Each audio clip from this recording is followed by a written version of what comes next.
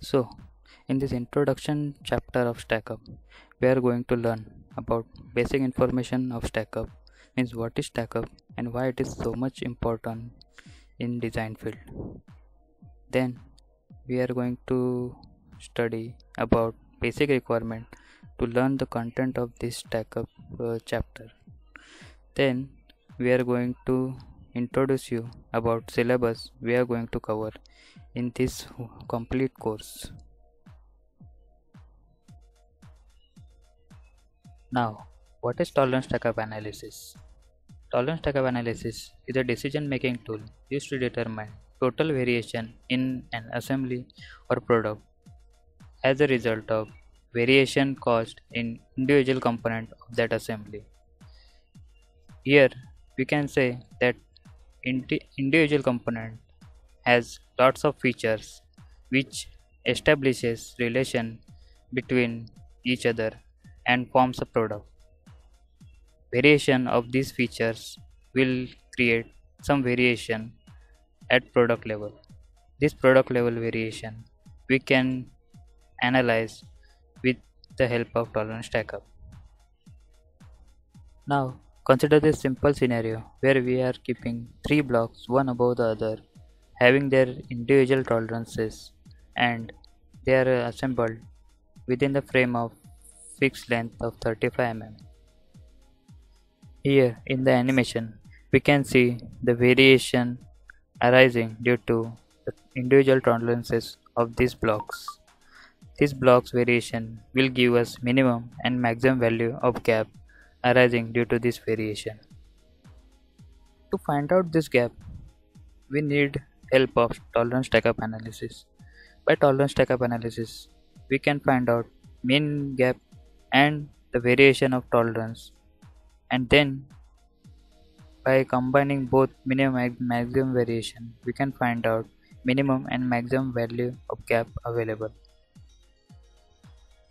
Now consider another problem. Here again three blocks are kept one above the other and have their individual tolerances variation. Here these three blocks are kept together, hold together by means of L-shaped bracket. This bracket is clamped to the frame.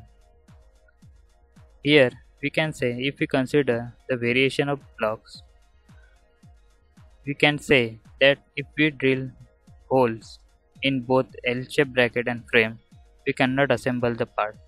We cannot do the assembly because the variation of these blocks will not allow L-shaped bracket to pass the bolt through the hole of frame. Hence, we need to have slot either in L-shaped bracket or in frame. So, what amount of length we should have to this slot? Answer to this question can be given by means of tolerance stackup. By calculating variation of these blocks, we can get the gap and the variation of that gap. So, by getting that value, we can determine the length of slot we need to have to make the assembly possible. So, by means of this, we can conclude the result, or we can find the path we should get to solve the assembly constraint here, and we can decide what decision we need to take. Either we should constrain the tolerances to more tighter one, or we should increase the length of frame and length of bracket to accommodate this slot. Hence, during tolerance stackup analysis, we get the result in terms of gap, which we can analyze to get our output result, and accordingly we can make decision what we should do to make assembly possible. So, in this slide, we are going to cover what are the prerequisites required for this course. You should have basic knowledge about engineering drawing and how to read engineering drawing. You should be able to understand design intent by looking at the engineering drawing. Also, you should be familiar with the concept of general tolerance. We will have brief introduction of general tolerance concept in upcoming slides. Also, you should have knowledge about various manufacturing processes available for various kinds of parts production.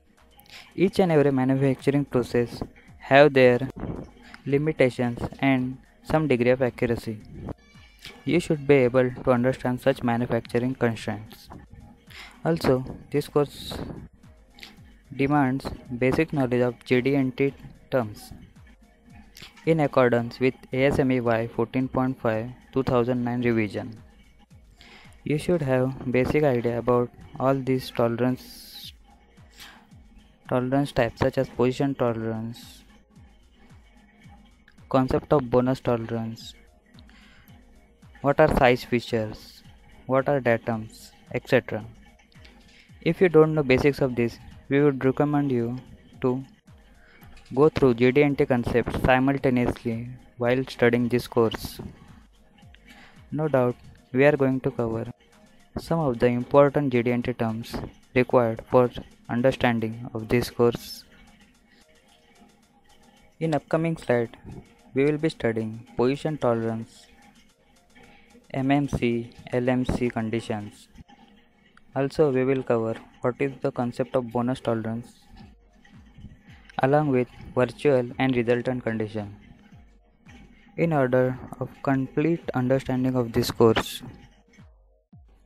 now we will have brief introduction of our syllabus which we are going to cover in this course.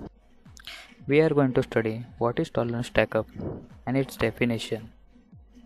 Then we will study why exactly we need tolerance stack-up and what are its benefits. Then we will study what are the methodologies of the tolerance stack-up process. There are several kinds of approach that tolerance stack-up process considers in order to get desired results. These approaches are depends on various conditions that exactly what we need to change, which are the modifiable parts and which are completely new design parts. After studying approach of stack-up, we will study some basic steps we need to consider to do tolerance analysis. Then we will study this step in detail along with some simple examples.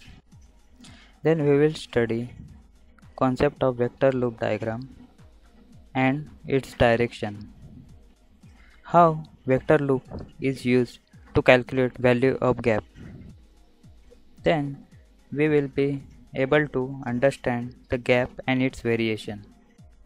After analyzing how to get the value of gap, we will study the worst case tolerancing method and the statistical tolerancing method.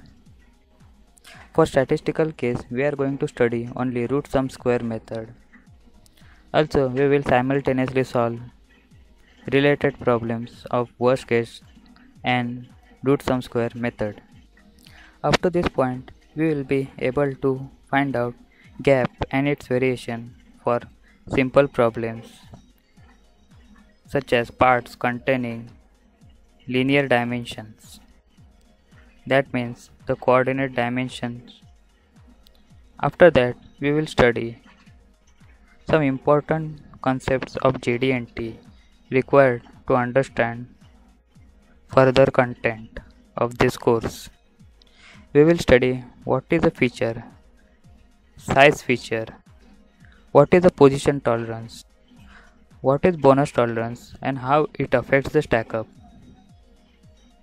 Then we will study what are virtual conditions and resultant conditions and how they affect the stack-up. Then we will study out of which GD&T symbols, how